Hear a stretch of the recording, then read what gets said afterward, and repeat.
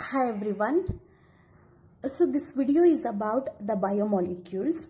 So if you have gone through the board exam, if you have gone through the question paper, you might have observed that one question from the biomolecules is for the 1 mark and one question will be for in the part D.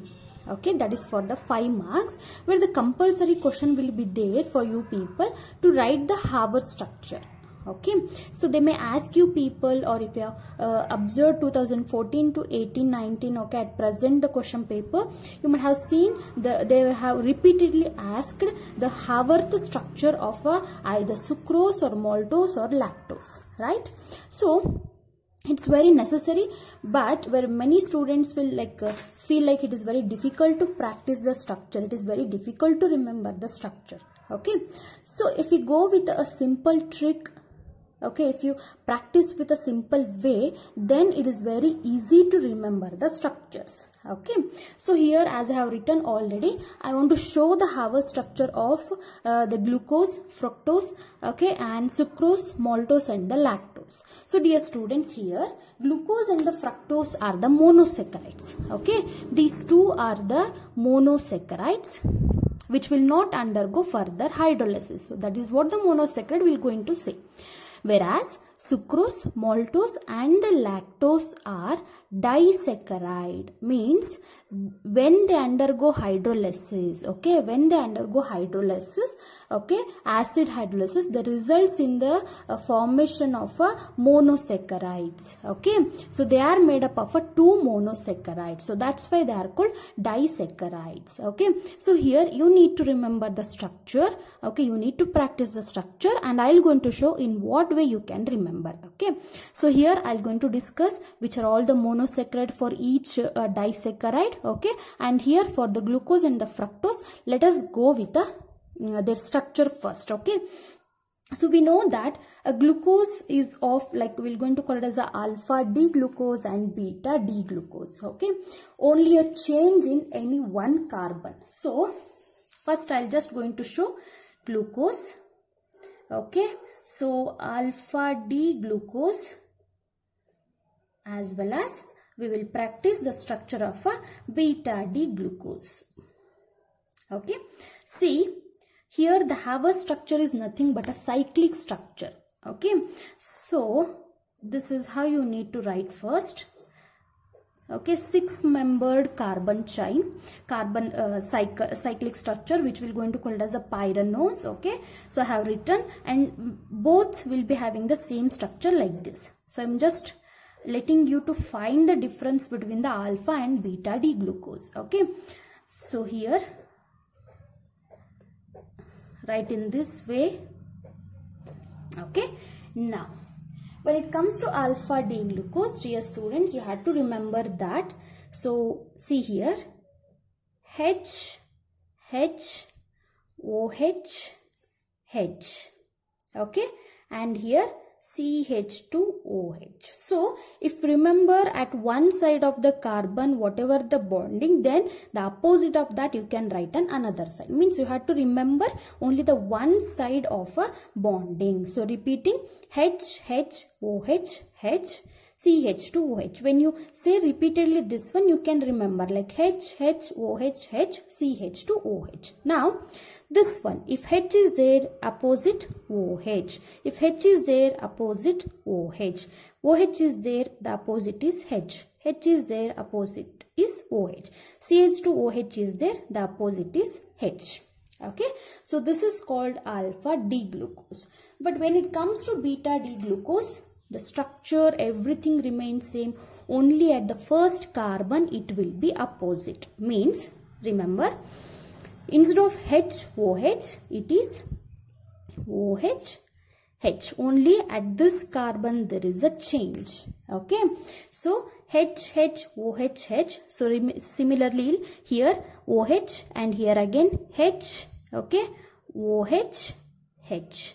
So it is like HOH, here OH, H, OH, H. Okay, so here as it is CH2OH, and here H opposite is OH, OH opposite is H, H opposite is OH. Okay, and here it is H. So this is about the alpha D glucose and the beta D glucose. Only there is a change at the first carbon. Okay, that is here we are going to have a H, OH, and here OH, H. Okay. So such type of a pairs are also known as like a anomers, which change only at the carbon 1. Okay. Now similarly we will going to write for the fructose. Okay. We know the here I forgot to write the C6H12O6 is the formula for the glucose. Okay. So the second one, that is fructose, which is also what we're going to call it as a fruit sugar. Okay, why we're going to call it as a fruit sugar? Since it is available in the fruits. Okay, almost all the fruits. So that's why it is called fructose, or fruit sugar can also be known as ketose. Okay, whereas glucose is known as what, dear students? It is called aldose. Reason, glucose has a functional group aldehyde, whereas the fructose has a functional group ketose. That is the reason. Okay, now here also we will going to write the structure. Okay, this is also very easy way to remember the structure. See here, write 5 carbon cyclic structure. Okay, furanose, what we're going to call, again put a bond like this. Okay, similarly let us write. Okay, yes, this is how. Now again this is called alpha D fructose. Okay, and this is called beta D fructose. Again there is a change in any one carbon. Okay, that's it. So here that you have to remember here.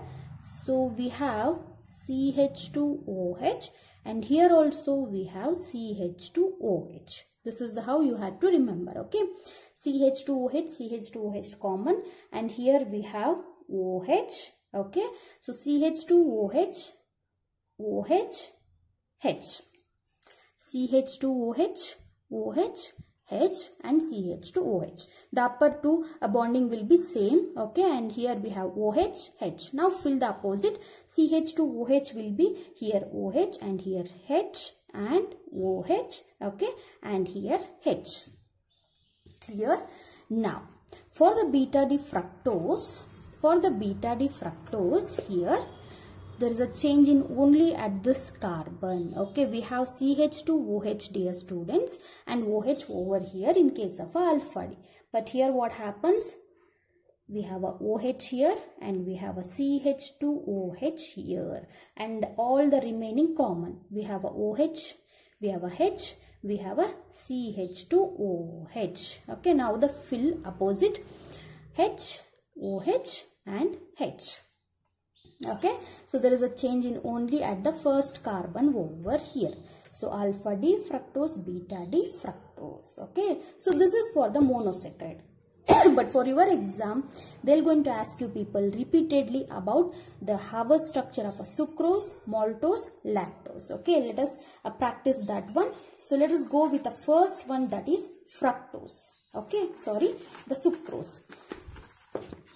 So sucrose is common, that you might have heard. Okay, this is a disaccharide or the table sugar what we're going to use in our home. Okay, so sucrose with the formula C12H22O11. Okay, when the C12H22O11 will undergo hydrolysis, okay, it results in the formation of a 2 monosaccharide. One is C6H12O6, that is glucose.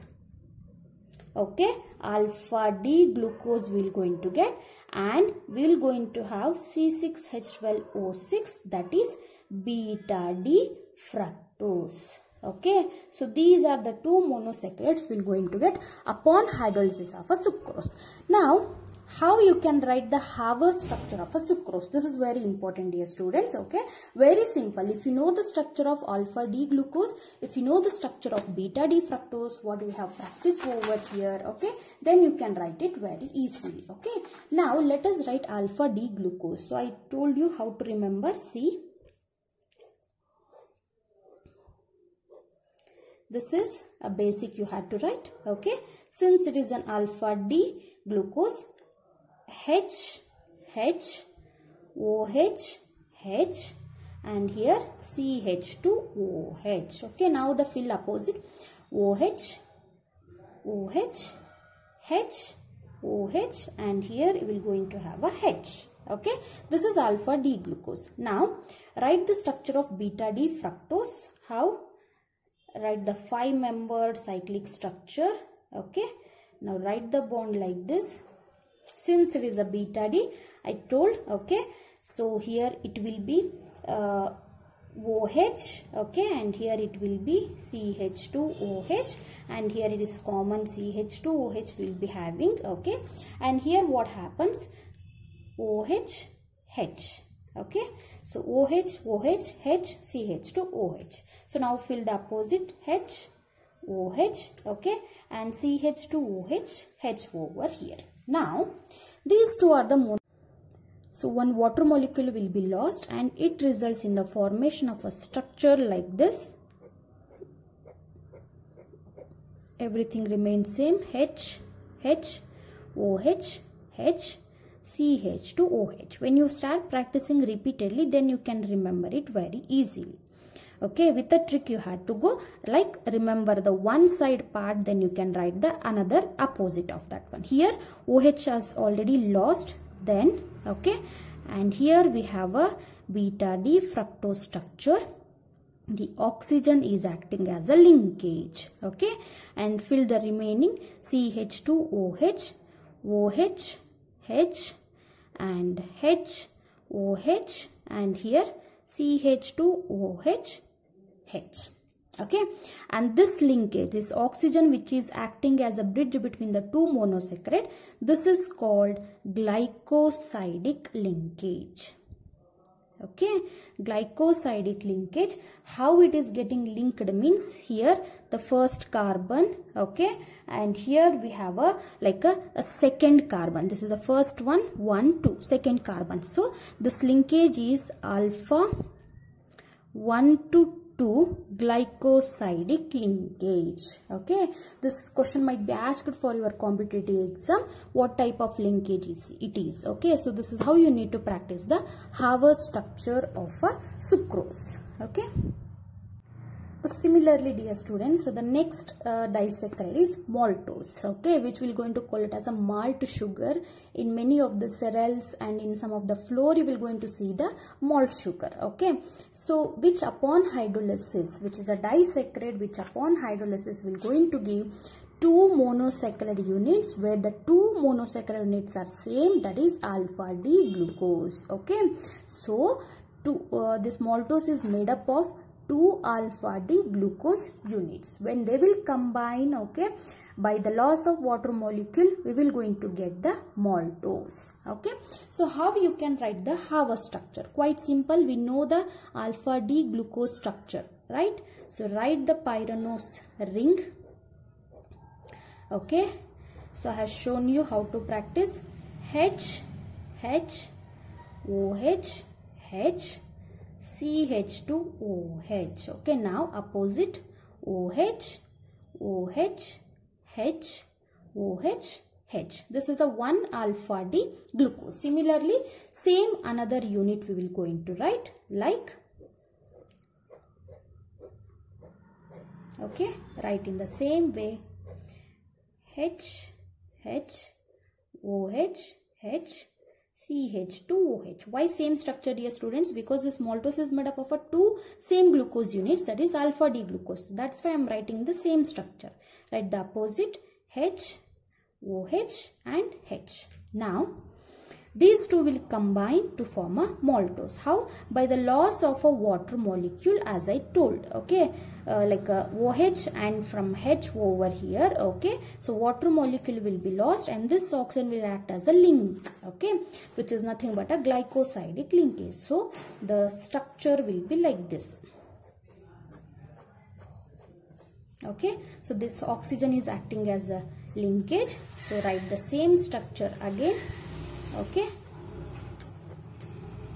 so it is H, H, OH, H and CH2OH over here. Similarly, H, H, OH, okay, H over here, CH2OH. Okay, fill the opposite H, okay, and OH, H over here, OH over here, H over here. So this is called glycosidic linkage. And which carbon are involved in a glycosidic linkage? From here it is the first carbon, okay, from here 1, 2, 3, 4, fourth carbon. So it is alpha 1 to 4 glycosidic linkage, okay. So this is again an important point for the competitive exam. Okay, what type of linkage they may ask you people. Okay, this is about the the maltose.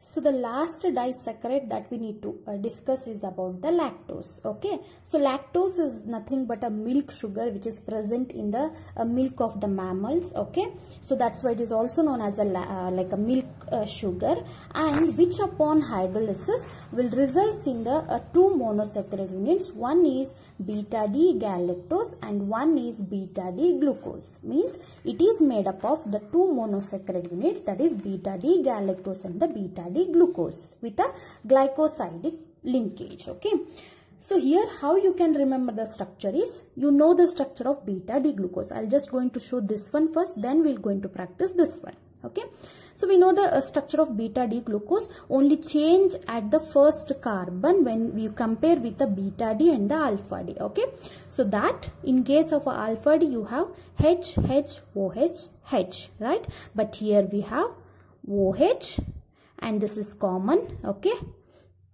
OH, H, CH2, OH and H.